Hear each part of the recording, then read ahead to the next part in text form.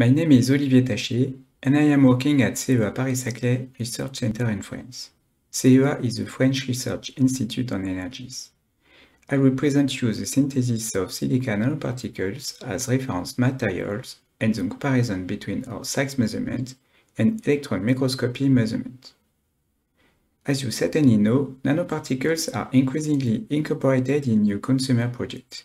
For example, in food for the glossy power, in instant coffee for the solubility. This avoids you to mix the coffee preparation, and in healthcare like sunscreen or toothpaste.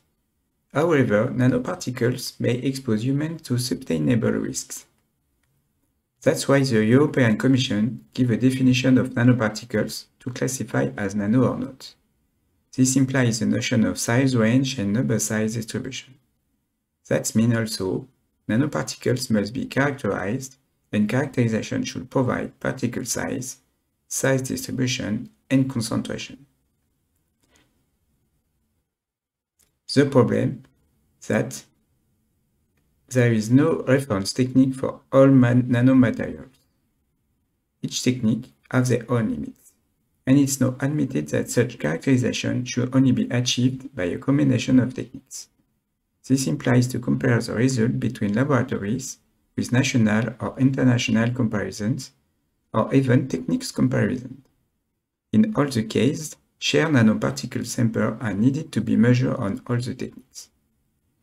An example is given here with a study done in 2018 with my colleague Valérie Kertsen on a comparison between SAXS and single-particle ICP-MS techniques.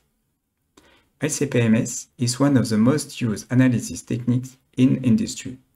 This instrument works like a particle counter and needs a concentration reference sample. We show that by taking care of the ICP-MS data analysis, it was possible to measure the size and the concentration of the particles and compare with SAXS that don't need concentration reference.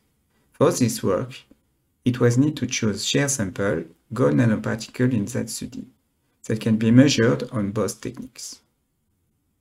This question of reference materials and characterization of nanoparticles is very important for Europe. And we take part of a consortium with major European Metrology Institute in a 3-year project called npSize and funded by the European Metrology Programme for Innovation and Research. The objectives of this project are to improve metrological traceability chain of nanoparticle size measurement. This implies to work on establishing characterization protocols, to work on data processing, in particular for microscopy techniques, and to develop reference nanoparticles, spherical, non-spherical, monodisperses, or controlled polydisperses, with different shape, rod, cube platelets, bipyramids, and different material type, gold, titania, silica. Here you have a more detailed view of all the material we produced during the project. Titania particles were produced by University of Torino in Italia. Gold bimodal particles were produced by LGC, United Kingdom, and others were produced by CEA in France. Gold cubes, gold rods, and silica particles. Some are in few quantities because difficult to produce, like cubic gold particles, and hard to use as certified materials. But for some, we produce enough to distribute in glass samples. On this presentation, I will focus on the silica spherical particle we produce in our laboratory. npSize 10 have a diameter size of 50 nanometers and a very low polydispersity. npSize 12 and npSize 13 are a mixture of 30 and 60 nanometers with the same batch of particles with two ratios 9:1 and 1:1. The particles were conditioned in glass samples in autumn 2019. The synthesis was made directly on the laboratory at CEA Paris-Saclay. The first step consists of the synthesis of silica dioxide seeds by nucleation process. The second step consists on a long growth of the particles by injection of the reactants. The injection speed and concentration parameters are very important to obtain monodisperse particles. the particle's diameter goes to 17 nanometer to 50 nanometer in one day, and we can redo this process to obtain 100 nanometer particles.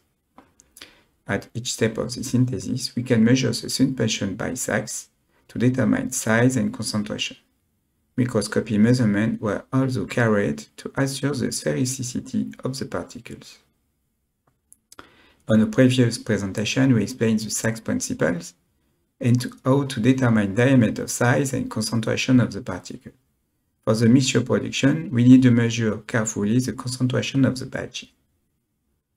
On this purpose, we use the protocol established on the lab for the sample preparation, acquisition, and software analysis.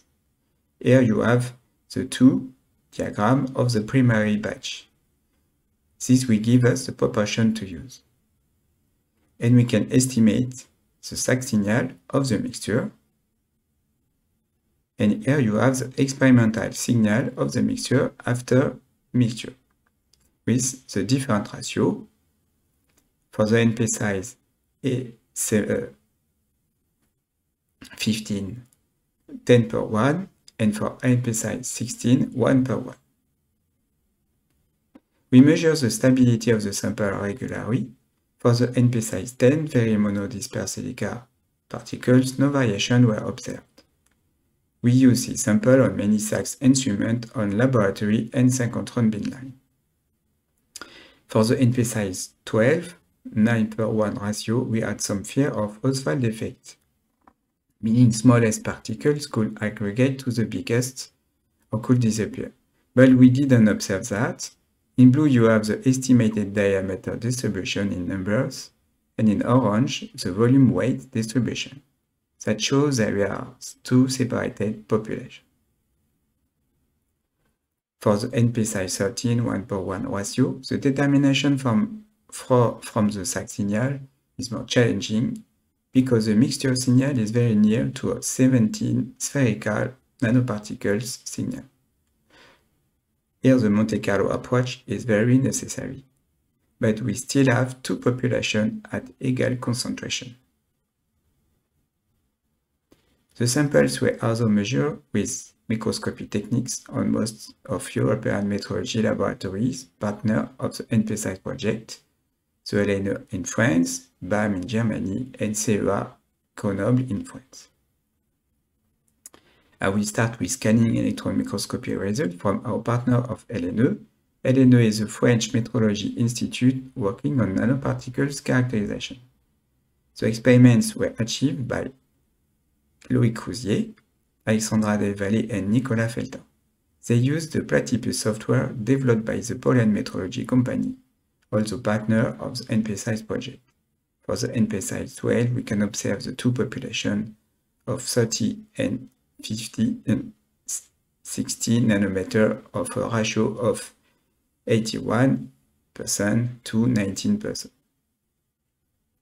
For the npSize 13, we can observe the two populations with a ratio of 41% and 59%. The scanning electron microscopy measurements were achieved at BAM in Germany by Christoph Lorenz and Dan Odoroaba. This shows the image and the estimated polydispersity for silica particle mixture npSize 12, npSize 13, 15, and 16. The determination of the polydispersity is challenging. The BAM developed a proper sample preparation protocol. Particles were also measured by our colleague from CEA at Grenoble on a high-resolution transmission electron microscopy instrument by François Saint-Antonin and Sébastien Artaud. The images were also processed with the platelets software from Polish Metrology.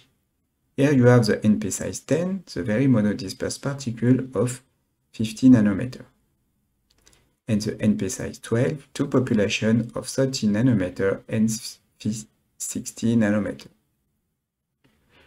The npSize 13 with a ratio 1 per 1 ratio. This screen presents a quick comparison of the results with the different microscopy techniques by the npSize project partners. The The results are very near from the SAXS results and the desired ratio.